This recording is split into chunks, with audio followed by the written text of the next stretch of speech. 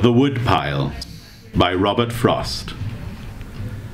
Out walking in the frozen swamp one grey day, I paused and said, I will turn back from here. No, I will go on further, and we shall see. The hard snow held me, save where now and then one foot went through.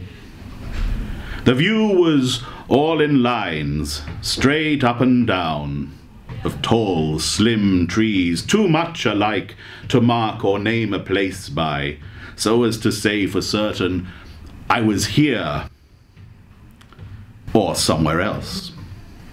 I was just far from home.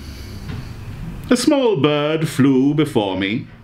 He was careful to put a tree between us when he lighted, and say no word to tell me who he was, who was so foolish as to think what he thought.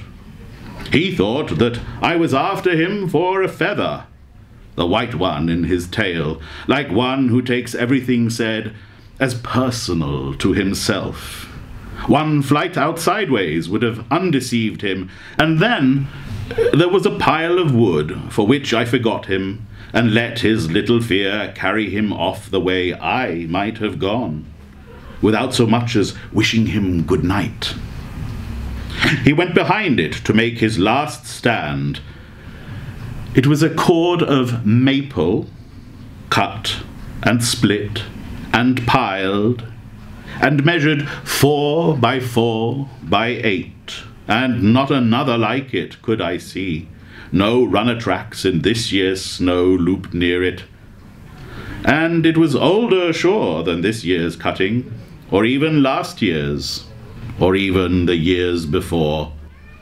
The wood was grey, and the bark warping off it, and the pile somewhat sunken. Clematis had wound strings round and round it like a bundle. What held it, though, on one side was a tree still growing, and on one a stake and prop, these latter about to fall.